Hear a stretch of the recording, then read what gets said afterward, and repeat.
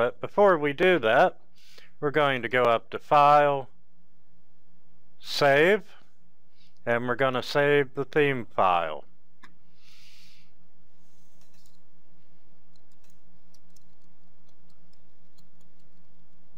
And we give it a file name, and it'll automatically give it a GMW project file extension. Okay, let's click the Make Theme button and get started. You'll see a project log window did open, and now it's asking us where we want to save our actual .ext file.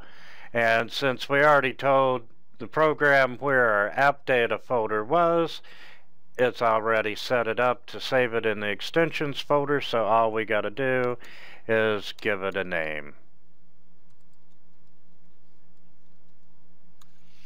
And click Save. And you'll see that a lot of crap flies by the project log, and after it's done copying our background images and sidebar images, it will pop up and say that we are done.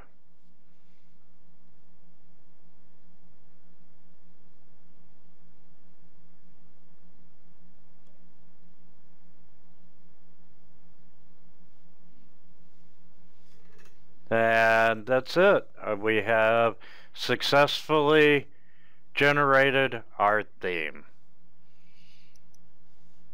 So let's pop over to Fantasy Grounds and check it out.